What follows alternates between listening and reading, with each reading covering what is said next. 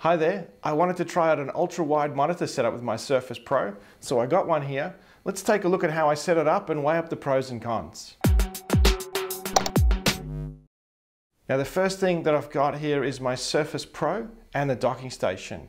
This setup would also work with the Surface Go, the Surface Book and the Surface Laptop. But with the Surface Book and the Surface Go, we could actually bypass the dock and plug directly in with the USB-C cable. But let's have a look at the Surface Pro setup. What I've used here with the docking station on the Surface Pro is a mini DisplayPort to DisplayPort cable to plug into the screen. So once I had the right cable and I plugged that in, it pretty much just sprang to life and started working. So what are the pros and cons? Well, the first pro is that I've got this curved screen. This particular one is 38 inches wide, and it's that ultra wide aspect ratio. So 21:9 is the aspect ratio here. Now, I find that I need to push this back a little bit on the desk to be able to really take in the whole screen. It's quite a wide screen and it does sort of feel like there's a lot to look at and a lot to move your head for. So sitting it back on the desk a little bit just allows me to have a bit more in my field of view. But typically where I have two separate screens, we have this gap in the middle that's a little bit distracting. But here, just using the Windows Snap features, I can quickly have two applications sitting side by side, and there's no gap in the middle, so I've really got this nice seamless feel. So the inbuilt Windows Snap feature allows me to split the screen in half, but bearing in mind that I've got this really high resolution ultra wide setup, I might want to split it down a little bit more than just two apps side by side.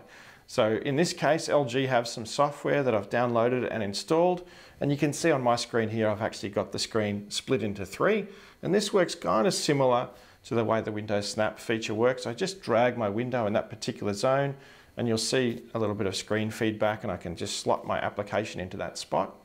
If I want to, I can take this even further and break the screen down into 4 or more zones using that third-party LG software. It's not as easy to use as that inbuilt Windows Snap feature, but it does the job.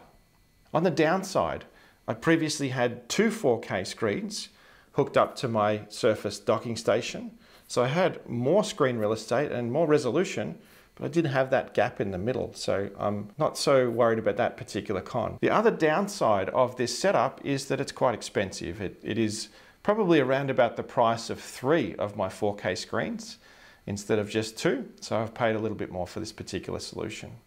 One more thing I should mention is that I'm still using my Surface Pro screen as well, so I'm using this in an extended desktop scenario so that I can use the touch and pen features down here on my Surface Pro in addition to that external ultra-wide screen. So I think that's one of the amazing things about the Surface range is that I can have a device that's so light and portable that goes anywhere with me. It can be my note-taking device, I can use it as a tablet, and when I get back into the office, I can plug it into a setup like this and be far more productive.